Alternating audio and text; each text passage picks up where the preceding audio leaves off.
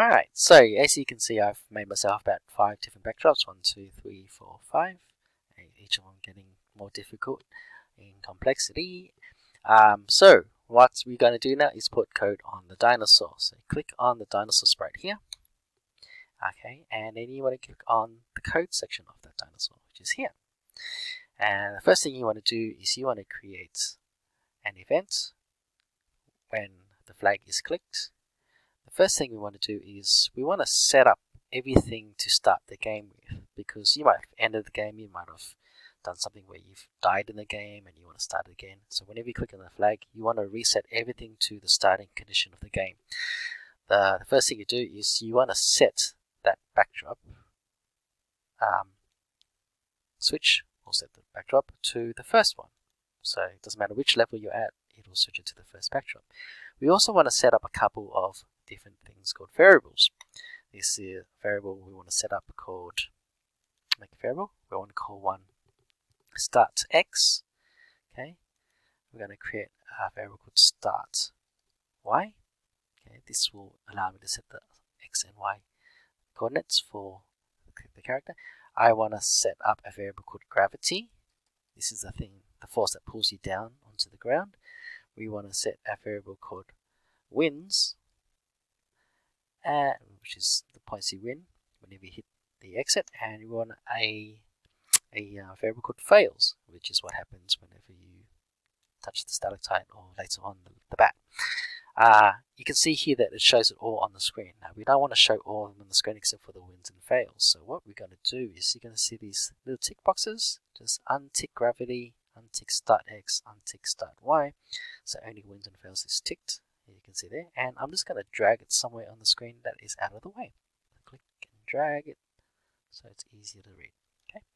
Now that's just creating the variables. I need to actually now set them. So let's start setting the x and y. Let's set x, start x to basically where the dinosaur is, which currently at the moment, I'm going to put them over here. I'm going to get the starting position.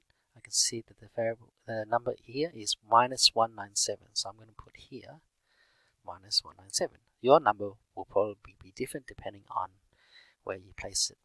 I'm going to do the same thing with set variable, set start y 2, and you can see here the dinosaur is positioned at -152, -52. Okay, and then the next thing I want to do is I want to set the value of gravity. Basically the gravity allows you to control how many pixels downwards the dinosaur will go at a certain speed. So I'm going -6. It's going to go down by -6. If I did a positive number, it will go up. The character will move up. So minus means it's going to move down. And the number is how fast you want to move. You can change the number to -4 or -2000 or -2000. You wouldn't see the dinosaur because he would have flown completely out of the screen straight away. So you want to use a realistic number. -6 is good, but you can experiment with that. I'm also going to set the wins to being 0, and lastly set the fails to be 0, because this is all the default stuff. So let's say, for example, I decided to go to this one and then I click flag.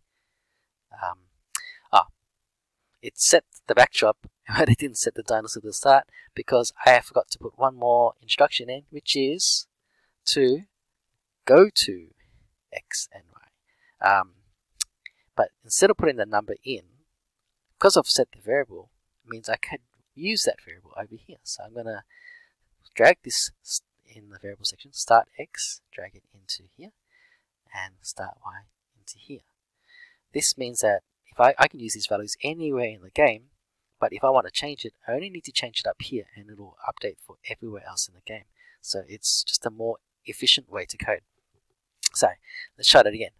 There you go. That's what was meant to happen. So it could be on any sprite. It could be on any backdrop. For example, if I was over here, and if I had moved my character here, and I wanted to start the game again, you click that, and you see it starts it. So back to the dinosaur. Let's look at this code. Okay. Next thing I'm going to show you is how to actually control the dinosaur.